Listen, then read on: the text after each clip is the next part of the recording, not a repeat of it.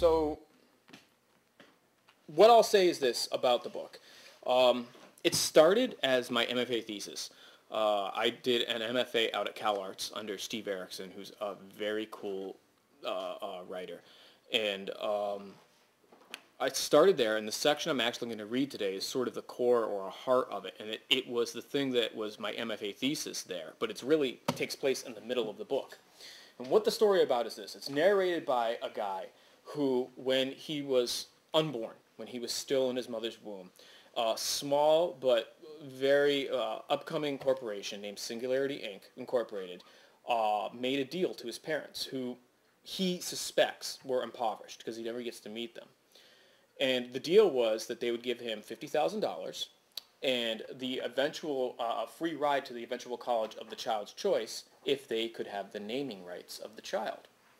So they go for it, obviously, probably needing money. And this is the 1980s. $50,000 is worth way more than it is today. And they end up naming the child after themselves. So the child's name is Singularity Inc.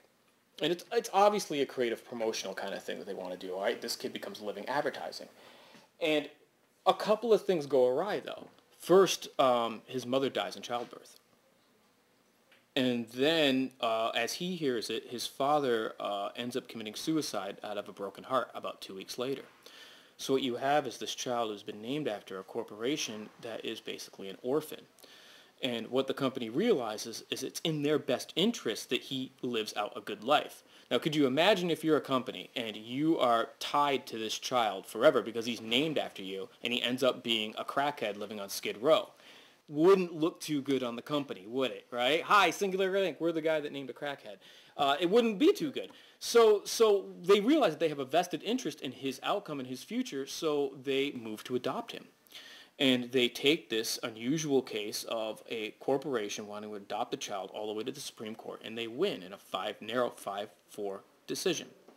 And so he becomes not only the first person named after a major corporation, but also one raised by it. The first 120 pages or so of the book is his sort of freaky and very strange upbringing. Because he grows up in the company tower. They have a headquarters, it's a tower, has 9 stories, and he grows up on the top floor. They change it into a sort of penthouse where he lives with his caretakers. And so the first 120 pages are kind of what that's about and what that's like. And it's strange.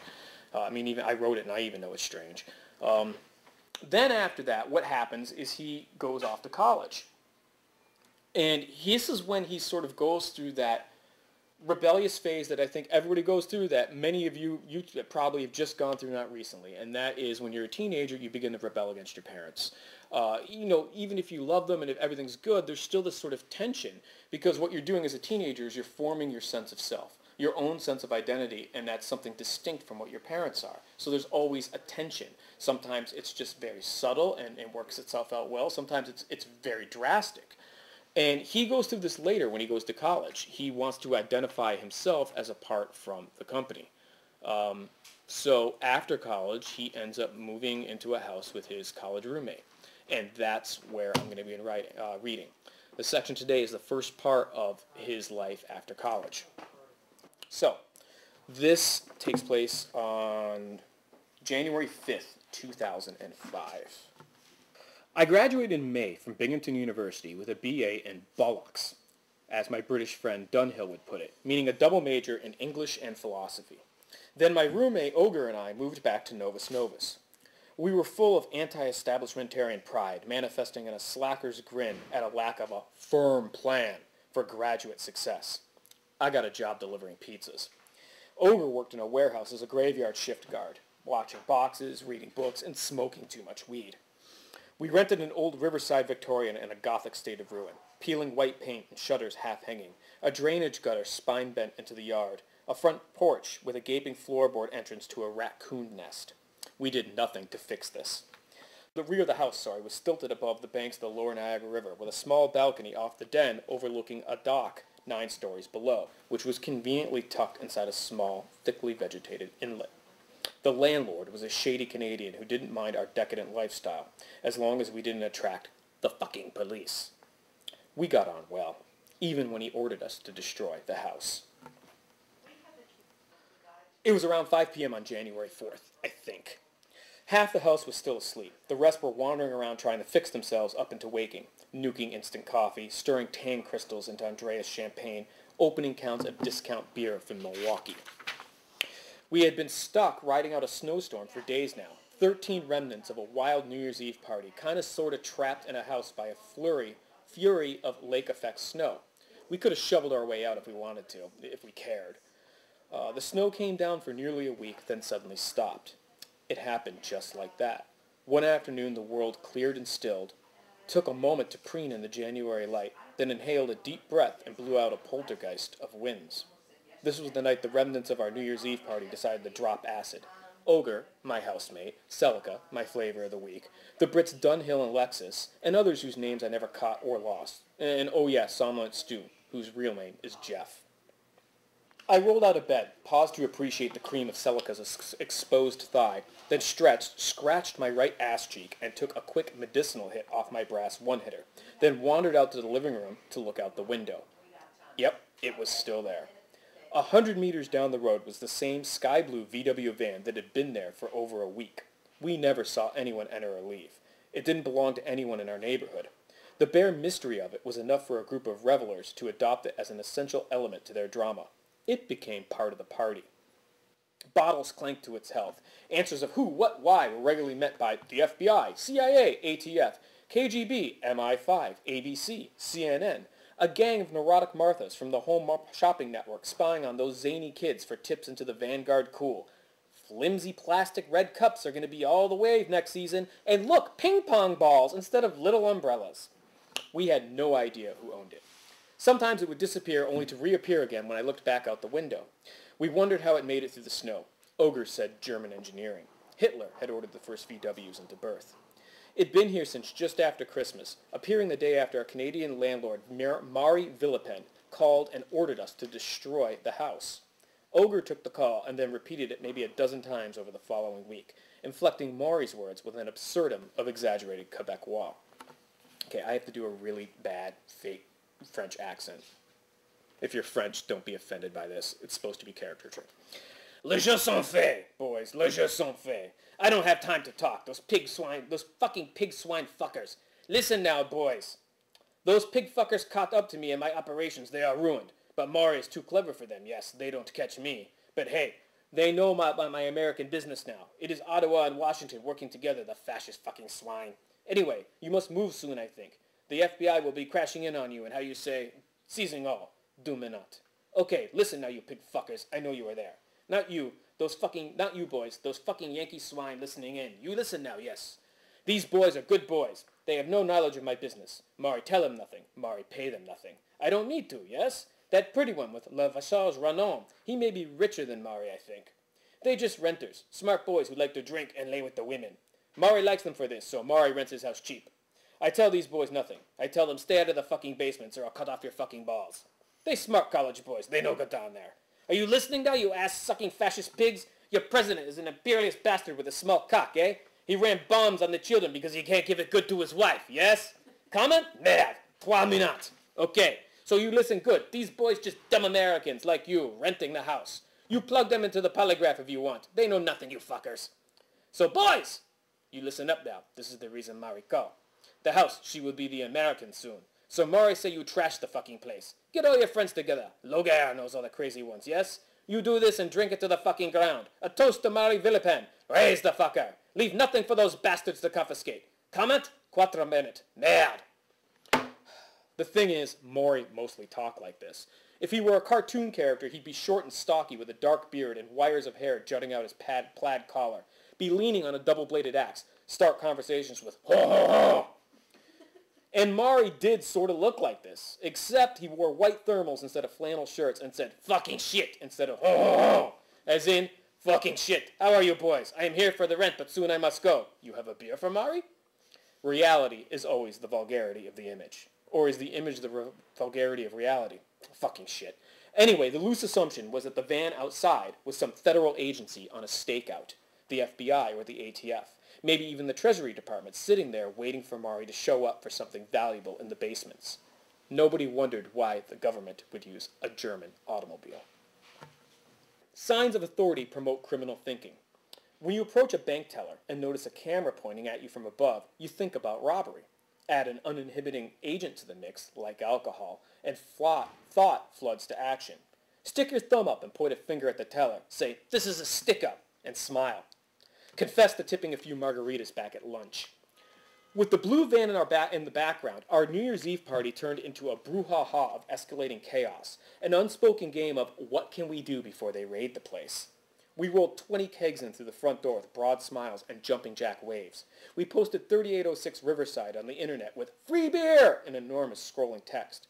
We called everyone we knew and told them to call everyone they knew, who were to call everyone they knew ad infinitum. The turnout was incredible despite the weather. The walls perspired with overcrowding. Countless items were broken, stolen, abused. I found a mosaic of fruit punch and feces in the third-floor bathroom with a defiled food processor in the sink, a hairdo of Q-tips stuffed in its jaws. 20 or so people knew about the van. The rest were just towed by the tide. My stereo was so loud the kitchen shelves bombed people's heads with pots. When we ran out of cups, they drank beer from the pots. People climbed up the porch and did backflips into the snow. Binghamton's Sigma Nu chapter road-tripped up with necks full of plastic bling. They directed an impromptu game of Mardi Gras with people showing sex parts for necklaces to synchronize chants. 2 girls made out on the living room couch, and a small crowd gathered to watch, the boy-girl ratio roughly 7-1. 2 men made out by the television and were respectfully ignored. Outside, the van refused to blink. An ecstasy tangle formed in Ogre's bedroom, a knot of 20-something sweaty limbs and heads all rubbing and writhing and kissing and licking, while a bemused ogre and a 16-year-old girl sat in the corner spinning a twister wheel, shouting out chance choreography. The limbs mostly ignored them. Somebody bet Ogre he couldn't tear out the second-floor toilet. He won. Water sprayed everywhere, and people showered beer over each other with a collective whoop. We took turns throwing it through every window of the second floor, the assembled crowd blowing kazoos and cranking noisemakers with each ejection. Time evaporated. Nobody knew if the calendar had flipped to 2005. This question became so overheard that it took on the power of a general theme. Losing time is always... the New Year's Eve party that forgot the new year. Losing time is always an indicator of having a good time. At one point, I paid a dime bag to a soft olive-skinned boy to strip naked and run around the van 3 times. Nothing happened. Occasionally, someone would spot wisps of smoke sneaking out its tailpipe. Celica suggested we just go out and introduce ourselves, but Ogre and I preferred the mystery, a tangible piece of fate there for the taunting. Days passed, and the party whittled down to 13 people. The snow stopped falling. The winds came. We all dropped acid. Skip ahead just a bit. After showering, I woke up Celica. We wake and baked, then sucked down some filthy instant Java and joined everyone in a circle on the living room floor. The room was a play of candlelit shadows, 9 or 10 of them orbiting in waxy decay. Celica had come to the house with her roommate from Skidmore, who was a friend of one of Ogre's friends, all of whom had left days ago. She was an A student majoring in business management and held unrealistic aspirations to be a model/actress/cosmetic spokesperson. It's not that she wasn't beautiful. She was, but she was also 21 years old and committed to college and couldn't see the contradiction of this. To model is to submit yourself to the old mind-body dichotomy. Models start at 15 and don't go to college until their skin stops breathing that factory-fresh glow, usually sometime in their mid to late 30s, give or take a decade for genetics, drug addiction, as well as various shriveling disorders of dislove, fingers down the throat, laxative meals, etc. Only then do they go back to college to graduate and become designers and mentors for 15-year-old models. Celica idolized model, actress, cosmetic spokeswoman Tyra Banks because she had a physicality Celica yearned to replicate and thus identified with. In reality, they looked almost nothing alike except through the weavings of design, hair, cosmetics, clothing, a sense of blackness. Celica was a meticulous satellite of Tyra's product use and gestures, and she was beautiful. I don't mean to suggest otherwise. Gorgeous, in fact. Right down to the meticulous way she bore her tightly drawn being. Attention clenched Celica in fists of neurosis. It was as if through the digestion of Tyra's broadcast there also came the grinding byproducts of fame. Her eyes fretted over what people thought of her, not just her beauty, though she undoubtedly worried about that, but what her beauty meant, how it was perceived. Did she seem vapid or ditzy? Did she seem caught up in the regurgitant industry of feminine abuse? Was she projecting the proper image of an intelligent, self-aware model? Did she appear strong? Did she appear too strong? Celica was like a doll trying to crawl out of its own plastic shell, a gorgeous skin of ornate design that she herself had built and thus loved far too much to ever crack, and so was left sliding her hands compulsively along the walls of self-prison. I was attracted to her for the obvious boner value, initially spying her across a crowded room holding a plastic cup up high with a thin bent arm, like it was a martini glass on the cover of High Society. Wait, isn't that a porn magazine? But I was drawn to her for the collegiate path she had chosen, the far-flung dreams of owning her own fashion design business that she confessed during our first night together. This was something I planned on telling her every night during our postcoital unfolding. She needed to know how valuable it was to have a choice, the immense beauty of democratic self-destiny, instead of being born into your future like some wretched prince. But I kept falling asleep before getting around to it, her fingers massaging my hair into dreams. Ogre's blue bong was making its way around the circle. Everyone quieted in respect for the night's first toke. "Victory is an illusion of philosophers and fools," said Ogre. "Pinchin," answered Dunhill in a voice deep like a Congolese warlord's, except he's from London, so every syllable was tweaked with received pronunciation. I found something unbelievably sexy about this. He caught me staring and smiled. "Pinchin lacks the necessary pessimistic lust," said Ogre. "Recite it again, will you?" said Dunhill. Ogre fired up another bong hit and blew out. "The field only reveals to man his own folly and despair, and victory is an illusion of philosophers and fools." "Percy, then." Ogre responded with a quiz show. "Nah." "I say, young Master Dunhill," he smirked, your feel for the Yanks is utterly reprehensible. If I didn't know better, I'd say you did nothing but smoke marijuana while studying in the States." Dunhill had been an exchange student in our dorm at Binghamton freshman year. He threw an empty beer can over Ogre's head, who made an exaggerated act of ducking. "Anyone else?" asked Ogre. He leaned back on his elbows, sending his monstrous gut flopping out. Nobody answered. Ogre had the melon of a head topped by a paper crown from a fast food meal. The man possessed the frame of a pro wrestler, which bore its 250 pounds with the type of insouciant grace found in hillbillies or foreign dignitaries, or unsteroided pro wrestlers. Men who don't care for one reason or another. The weight mostly settled in his gut, but the confidence of his bearing made you think that there was a secret to this monstrosity, something you didn't quite get but should. A radical new diet or exercise routine you wanted in on, one that first destroyed the body in order to rebuild it properly. From a distance, he was easily dismissed as a rube, a fleshy mass shaped by an ethos forever caught in fast food lines, a refusal to exercise, scoffs at salary stocks instead of potato chips. The fast food crowd only confirmed this, as did the filthy white t-shirt, the unkempt beard, the kitchen-sheared blonde hair, all advertising for an ignorant roue, an ogre. It was a trap for people whose etched physiques were an inextricable part of their urbane self-worth. To them, this barbarian was something to mock and ignore, the negative print of all things intelligent and productive. Then he spoke. He was just as likely to quote Kwa Xing as to pick his nose or urinate in the corner. He pissed in the corner because his bladder was full. He recited esoteric philosophers because, well, I guess sort of the same reason. He did a 4-year stint in the U.S. Army before our 4 years together at Binghamton University, and thus was older than us, nearing his 30s. He also didn't build his body as a trap. Its fleshy slide held deeper self-meanings, one long buried under an ever-increasing mass towards death. He was my best friend, the only one I ever had. It was only natural that we'd move in together after graduating college.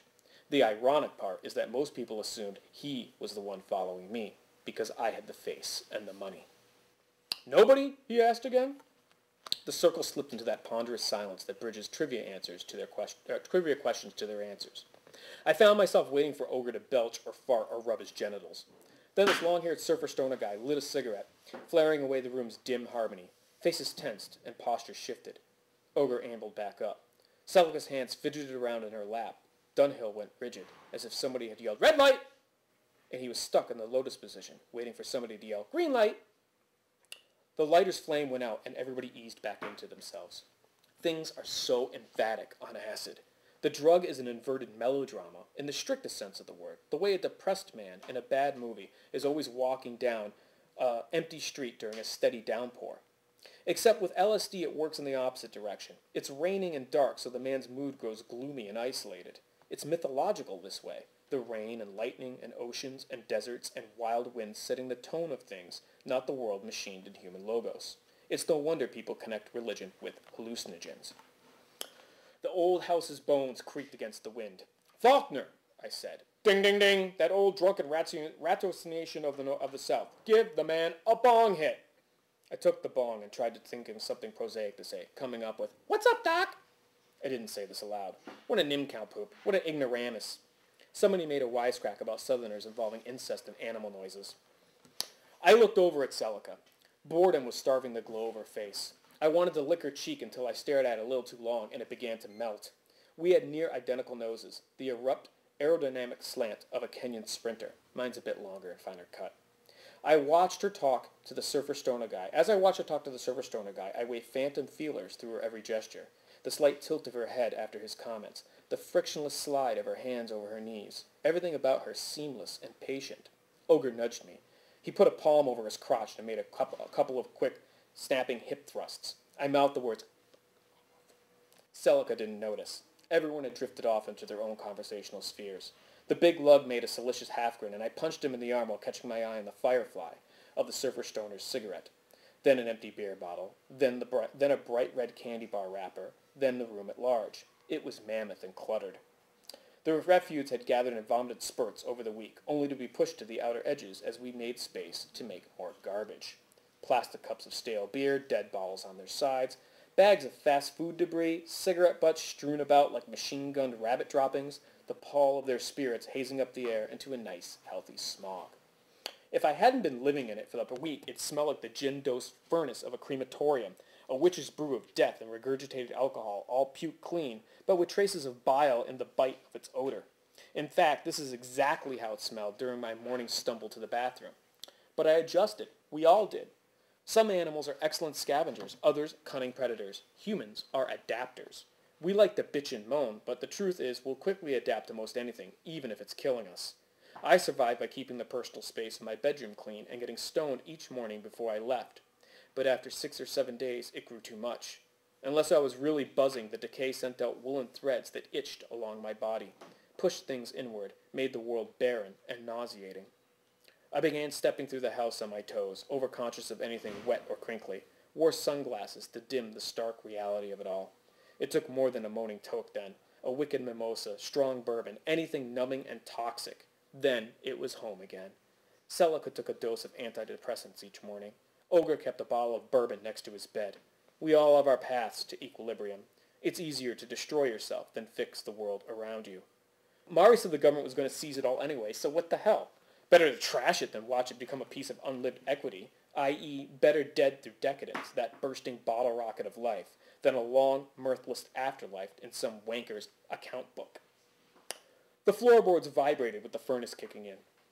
I suddenly realized that I'd fallen out of the loop and struggled for a conversation to join, hearing everything at once. Never waver on that. It's best novel.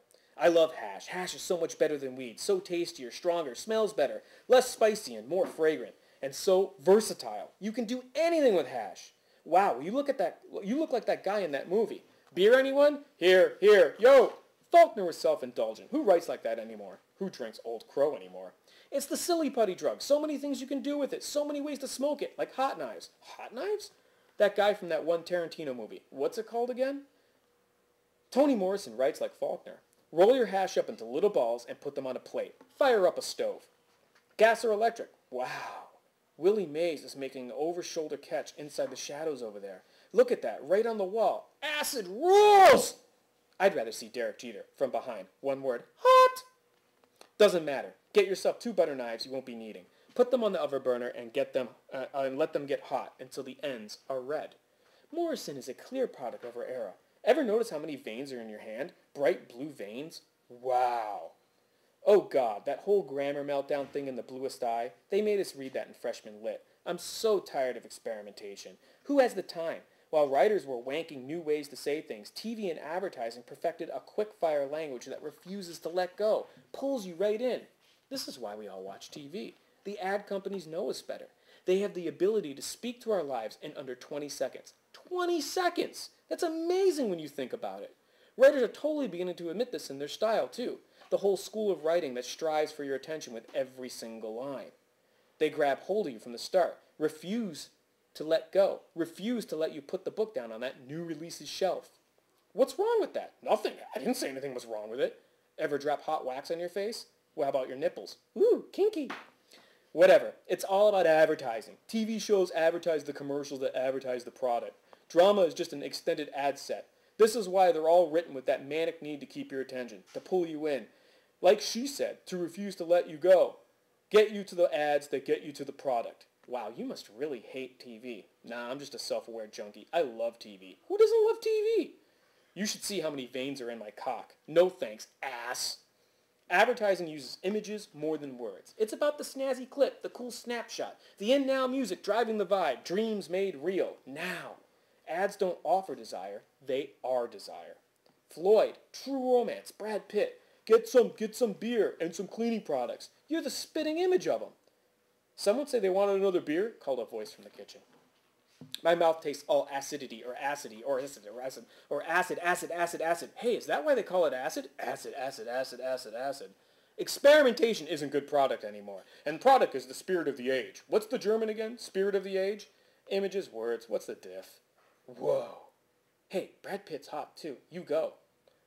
Celica winked at Floyd, the surfer stoner guy. Brad Pitt likes hash, I told her. How do you know? I smoked with him. She raised brows in frames of bullshit, but then tilted her head slightly toward me. A single second. Exploded. A couple summers ago at a publicity event for Singularity in L.A. Total insurance seminar bullshit until Brad whips out a bowl. I'm an exquisite liar.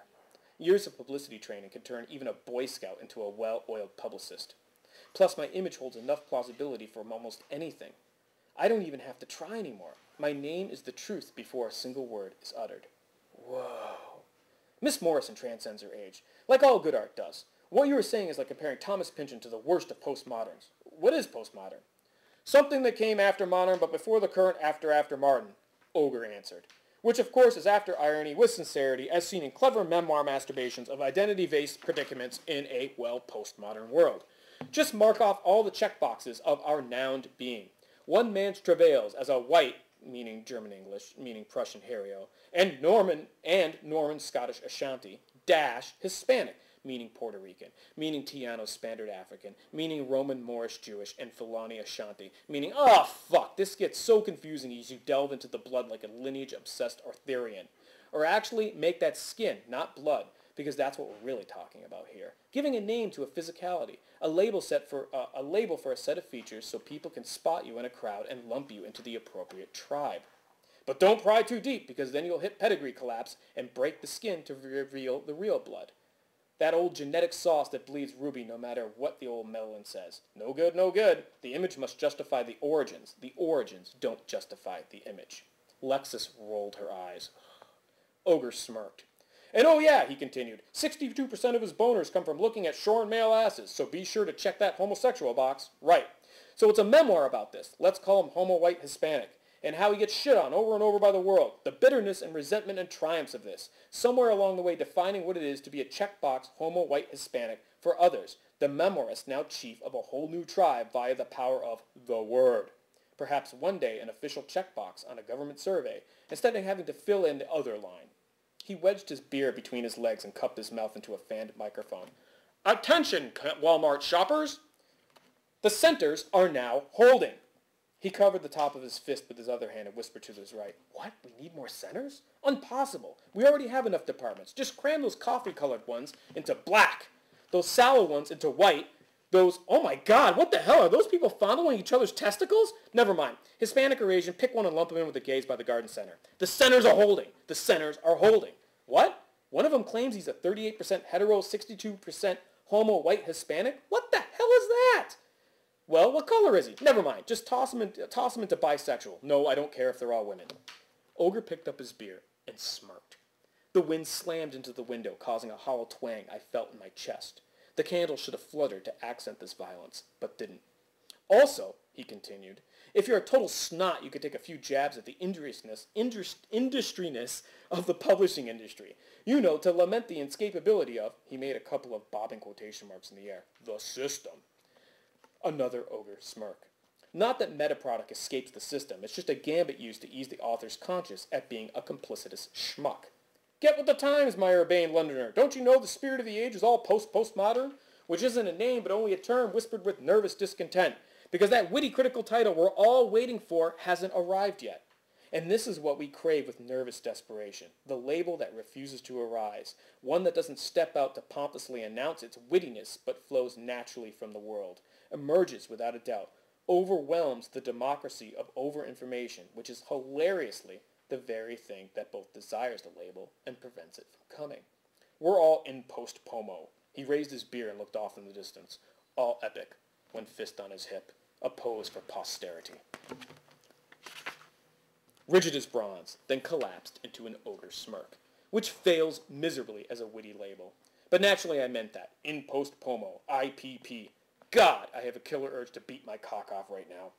He adjusted his fast food crown, sat back, and grinned. Ogre, chief of all pale penis smartasses. Then he rolled his eyes back into his head and started pumping his fist over his crotch. Oh yeah, that's it, baby. Hail to the chief. Dunhill, I, and a few others burst out laughing. Lexus looked at Ogre with the numb amazement of a woman just called a cunt by a 3-year-old child. Have you even read memoirs? Celica asked. Ogre squinted an eye at her. Fist paused mid-stroke. I like them.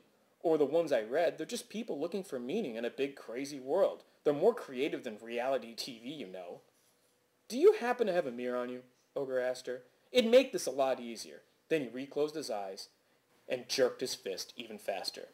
Celica tensed her jaw in an attempt to prevent a smile. She lost. You are such an ass. That's it. Thank you very much. Oh, claps from all over out there. So, I mean, if you guys, especially the creative writing people here, if you have any questions whatsoever, anything that's popping in your head, I'll do Q&A. I'm actually contracted to do that. I think that they told me I have to do that. It's part of my pay. We're very strict. Yes, very, very. There's a program that I have to follow. In fact, I went 2 minutes over and I thought she was going to shoot me from the ground. Yeah, see? No. I'm still trying to absorb all that. Yeah, it's overwhelming, isn't it? I even feel overwhelmed, and I wrote the damn thing. So, yeah, it's pretty crazy. I noticed this young lady taking copious notes. Honestly, I'm just curious. What were you writing down? Things that you said that I really liked. Like one thing, like Victorian in a Gothic state of living. Oh, so you were trying to catch phrases there, huh? Good language. Hey, always got to write the language down. That's good stuff. When I first started writing, there was actually an interview out there of me on this, but one of the things that I did when I first started writing is I fell in love with language a lot. And there were certain writers that really, really did it for me. And to this day, whenever I lose the language, I mean, some people write, and they write certain ways. I write, I need things to be lyrical. I need it to feel it on a certain level, like just feel the language as it rolls, in a sense. And I don't always achieve it, but I try to. And when I lose that space, that place where I'm in groove with the language, it's maddening. It's like you forgot how to ride a bike, which sounds ridiculous, right? Everybody says, oh, once you learn how to ride a bike, you always can. Well, imagine if all of a sudden your memory got wiped and you couldn't ride a bike. You know, you'd feel like an ass, and it would hurt. You'd keep getting on, you'd keep falling off, and that's what it feels like. So the best thing I do is I go back to books that I think have such beautiful language. They're not necessarily, I think, the best novels ever written, or even always my favorite novels, but they're the ones that are just have such a beauty of language that reading them puts me back in that place. Two of them, I'll tell you right now. One of them is Don DeLillo's Americana, which is his first novel, and it's nowhere near its best, but it's his most purely inspired. It's just incredible. And the other one is a book I'm actually teaching in a class now called Their Eyes Were Watching God by Zora Neale Hurston. You read that one? Yeah. It's the language is gorgeous, right? Like, I mean... I haven't read it yet. It was assigned in English. We're going to read it. Oh my, okay. So listen, this is what I tell my students. I'll tell you this now, okay? She writes in a Southern Black dialect, so a lot of times the dialogue, you have to, you'll struggle at first with it, all right? Put up with it, all right? Because after a while what happens is it's like, if you ever studied a foreign language at all, okay, did you get to the point where you're not translating it much anymore, but all of a sudden you have this like miracle moment when you actually think in a sentence of that language? Oh, you're not there? All right. I did this with Latin because I'm terrible at languages, and I did this with Latin, and it took me a year to do it. And then one day, at like the last week of my second semester of Latin, I read a sentence, and I didn't translate it in my head. I just ran with it. I slipped into its river. Like I was swimming with it and everything was cool.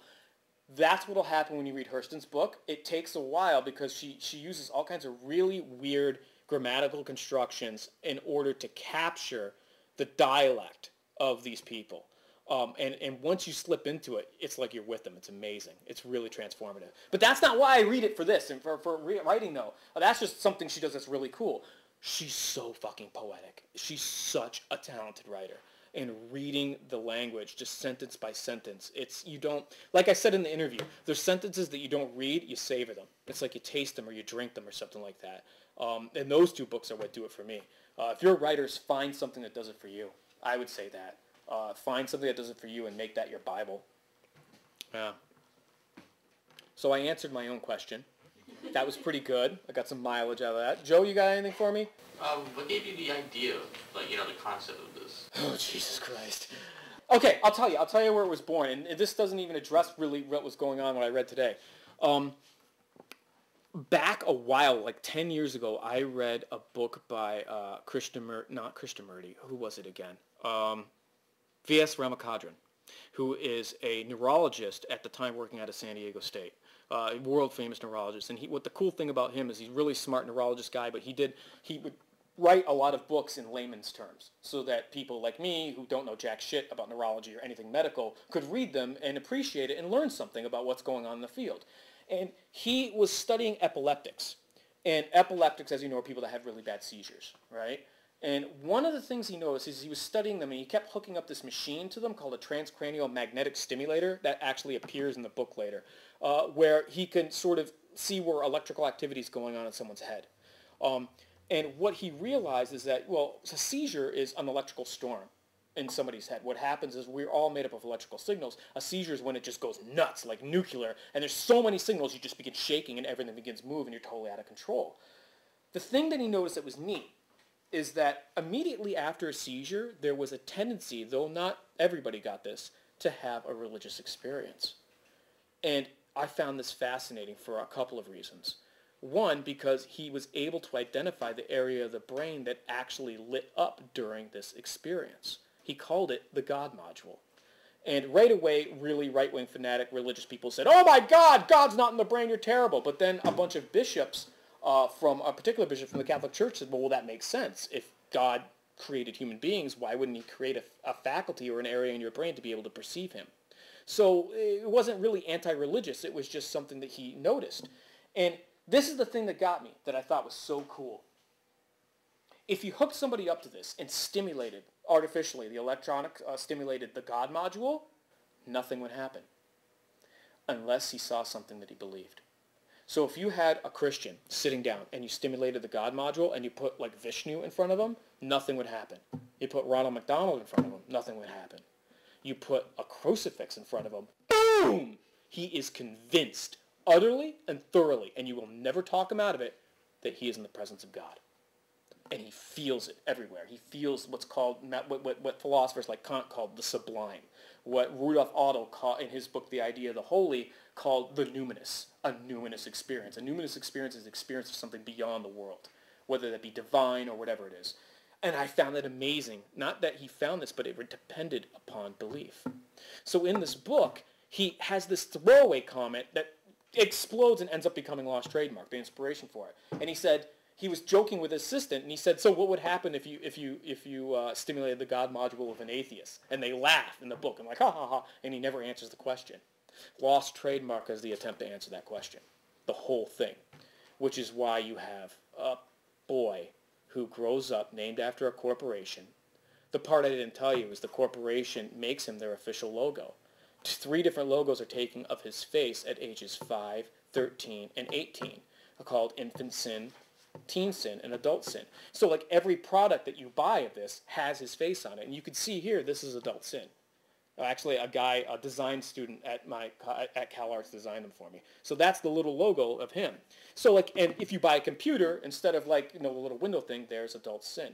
Hair dryers, whatever. And they end up becoming one of the largest, most wealthy multinational corporations in the world, producing almost everything, from weapons to frickin' pooper scoopers. And his face is on all of them. So really what begins to happen is, one, he becomes famous all his life. So you have sort of like the Michael Jackson thing, where he grows up famous and never knows a life without fame. And then you also have the fact that he is a logo all over the place, much like a person, but a logo, much like any other corporate logo. And so what happens when you put an atheist, sit an atheist down and stimulate their God module, and you say, put a model of consumerism in front of them? Will the God module go off? That's an interesting question. And that's what I thought about, and that's why I wanted to write it, and that's where it explores. There's sort of this thing where the book starts, there's this weird celebrity cult right in the beginning of the book that are trying to recruit him for some reason. And this is it. I'm not giving away much in the book and tell you the guy who founded the cult figured out a way to splice and mess with the drug LSD to specifically target the God module. Because when people have taken LSD, they've also had experience. It's widely known, and we've been written about by a lot, by Aldous Huxley, for example, the guy that wrote Brave New World, right? That LSD has a tendency now and then, though not always, to produce religious-like experiences. That's why it's been officially classified as an entheogen, which is a word that literally means a drug that can stimulate a religious experience. Peyote does the same thing for a certain group of people. So I thought that was interesting, and that's how I took all these very real, science-y kind of things and then just threw it into fiction. Good answer? Rock on. All right. Okay. Thank you all for coming, and please tell your creative writing professors thank you for supporting writing and independent bookstores by sending people here. That's awesome of them. Okay? All right. Thank you.